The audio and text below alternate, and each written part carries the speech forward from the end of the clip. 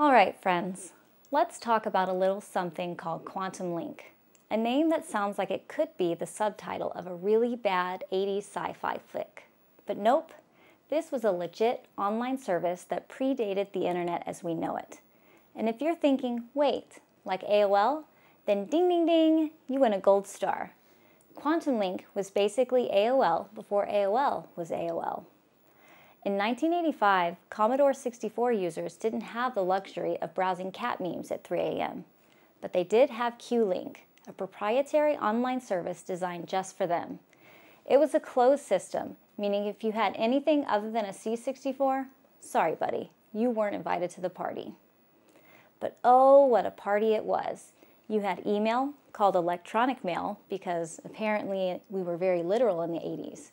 There were message boards, downloadable software, stock market updates for all those high-rolling C64 investors, and even multiplayer games like Club Caribe, an online virtual world that was basically a low-res Second Life, but with way more neon and fewer weird social experiments. Of course, this was the dial-up era, so half your experience involved fighting the modem, listening to terrifying handshakes, and praying that no one picked up the phone. You better believe that lost connection hurt more than stepping on a Lego. And if you're thinking, hey, this sounds kind of like Mutiny from Halt and Catch Fire, you'd be absolutely right. Mutiny was a fictionalized version of these early online services. Q-Link, CompuServe, The Source, little walled gardens of connectivity before the web busted everything open. Except, of course, Q-Link didn't have Cameron Howell running around setting things on fire. At least, as far as we know. And get this, Quantum Link wasn't some obscure extra you had to go digging for. Nope, this baby came bundled with many later Commodore 64s. Case in point, look at this right here. Imagine unboxing your brand new C64, popping in the Q-Link disc, and stepping into the future. Sure, the future had a max speed of 300 baud, but hey, it was the 80s. We took what we could get. But here's the real kicker. Quantum Link evolved. It was the baby version of something much, much bigger.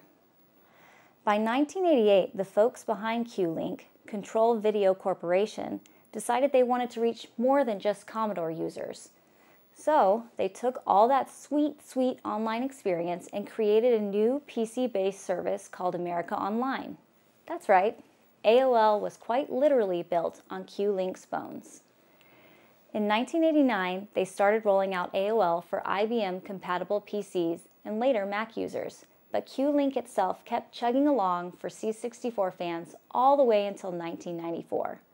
Well, into the era of Windows 3.1 and the World Wide Web. So, for almost a decade, this humble Commodore-exclusive service was still keeping the online dream alive. And you know the rest of the story. By the 90s, AOL was everywhere, mailing out CDs like desperate exes trying to win you back. But if you were an OG Q-Link user, you'd already been living that online life years before AOL flooded your mailbox. So, next time you think about those free 1,000-hour AOL trials, just remember, it all began with Q-Link, a tiny, beautiful, Commodore-exclusive corner of the online world. And honestly, if I had to choose between modern social media and logging into Q-Link on a bread bin C64, I mean, come on, this thing is kind of sexy. I'd choose this every time. Drop a comment if you remember Q-Link, or if you just want to complain about dial-up. I'll be here, waiting.